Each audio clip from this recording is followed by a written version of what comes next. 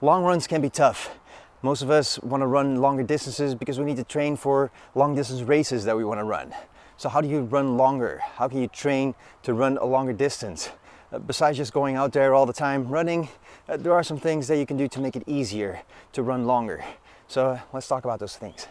If you're new to the channel, my name is Arno. The channel is Run Arno Run. I post all kinds of run related videos here. So if that is your thing, then subscribe down below so you don't miss any videos.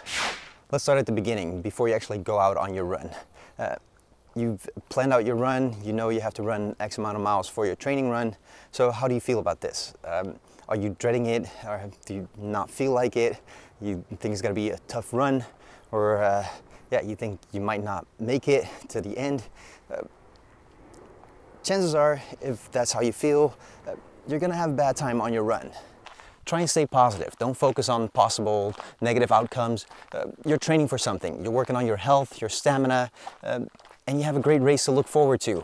So focus on more positive things and realize that this training run is getting you closer to your goal. It's just one more step in your training journey of becoming a better runner. And in about an hour or 2 hours, you're gonna be happy that you did it. So stay positive and know that you are growing, you're getting better.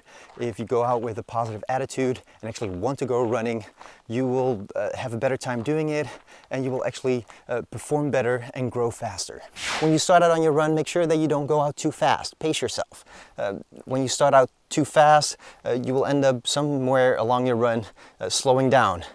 It'll feel like it's harder because you're tired, which will make you slow down even more. So if you pace yourself at a steady pace that you know you can sustain throughout the entire length of your run, you will have a better time doing it, and you'll be able to go longer. Which gets us to running with proper running form. Now, if you're running with proper form, you will actually be able to run longer. Now, this means running up straight, no swaying from side to side, no flailing of the arms, and running with proper stride. Try and land your feet on the ground underneath your body. Now, when you're on your run and you're getting tired, you might feel like hunching forward and not running up straight anymore because you're tired. But this actually costs way more energy. It'll make you more tired. It will make you slower, so it'll take a lot longer. So running up straight is actually easier because it'll get you there faster, and it'll take less energy. That being said, you do want to make sure that you're comfortable in the way that you run.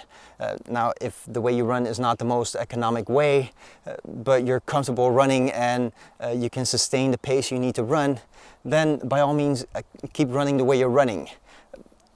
You can always change little things like paying attention to how you move your arms and change that, or paying attention to how you place your feet. But most important, be comfortable in the way that you run.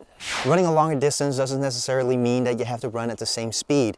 Now, I know that I said before that you have to keep a steady pace, but you can keep a steady pace while running and still have little walk breaks if you need it. If you need to catch your breath, let your heart rate settle a little bit, just take a little walk break and then start running again. A good exercise to do during these little walk breaks is to check your breathing. Now, during our running, we're not always paying close attention to our breathing.